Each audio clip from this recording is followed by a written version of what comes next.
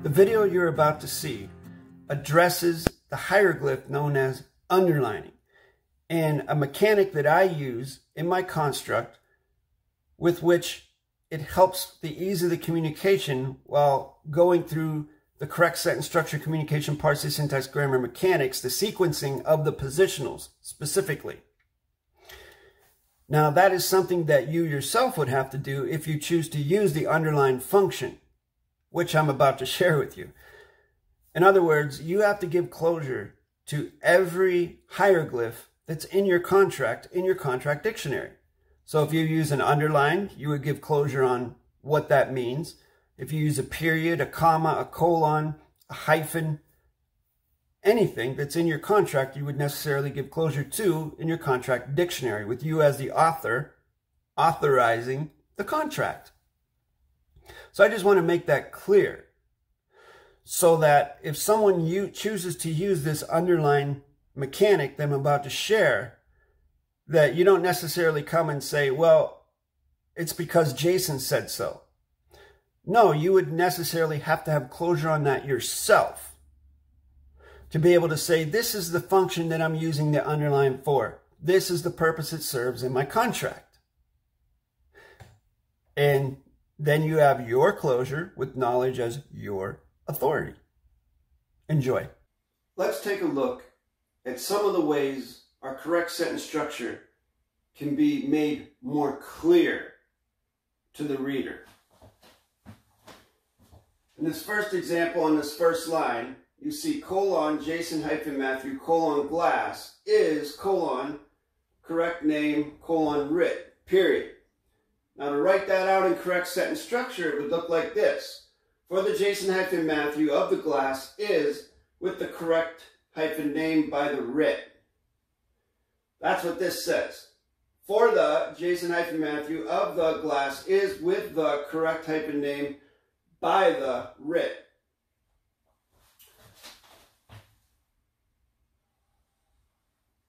When you underline compound facts,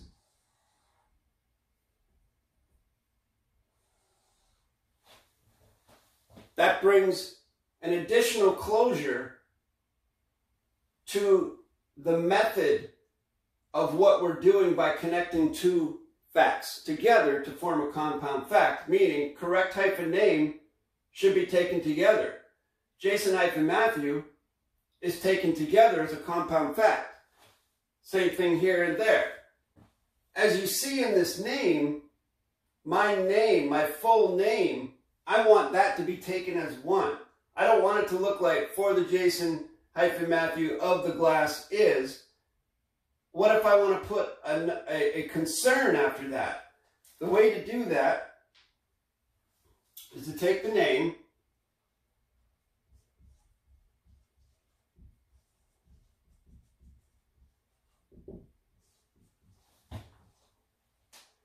underline the whole thing, because as we stated up here, we underline things to show that they are to be taken as a whole. So this would be your cause. This entire thing would be your cause. For the Jason hyphen Matthew of the glass. Now we can put a concern in there. So now we have for the Jason colon glass, Jason Matthew colon glass of the name. What is this? This is the cause. The Jason hyphen Matthew colon glass is the cause in its entirety. What's it concerned with? The name. It's a name. Now we put our verb in. Possessive, the correct writ. The correct writ is possessing the name. And the authority is by this performance, which I just did. As opposed to having your cause up here being Jason hyphen Matthew, and then you have of the glass is concerned with the glass. Well, yes, it is, because that's part of the name. And the correct name here in this case is possessive of the glass, with the authority by the writ, which is still correct. But if you want it to be taken as a whole, and you don't want it to interfere with the sequence of the positionals, the for, the, of, the, with, the, by, the, you would just underline the entire name.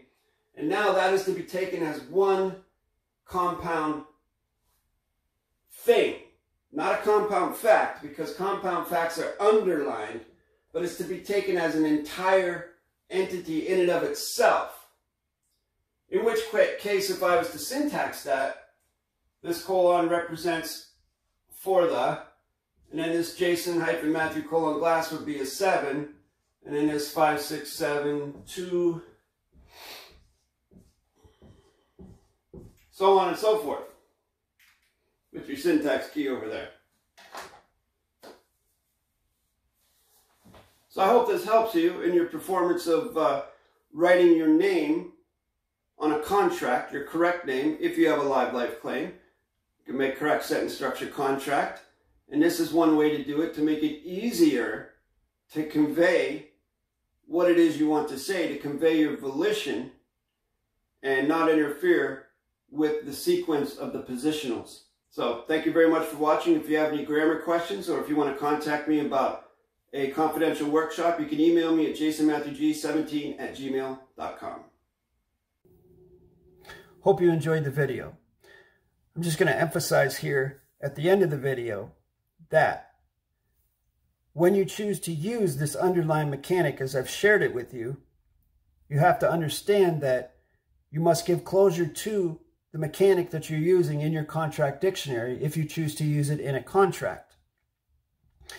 Meaning, when I take my name and put a colon in front of the J, and then start off Jason-Matthew, which is a compound fact, and then have a colon space glass, and then I underline it from the J to the S at the end of glass, that is to be taken as a whole, and that is to be syntaxed as a 7, as a whole, as a fact, because my name is a fact, and I give closure to that in my dictionary, in my terms and conditions, as well as the function of the bottom line, otherwise known as the underline. The closure is in the dictionary. And the same would be for anyone else creating a correct sentence structure claim.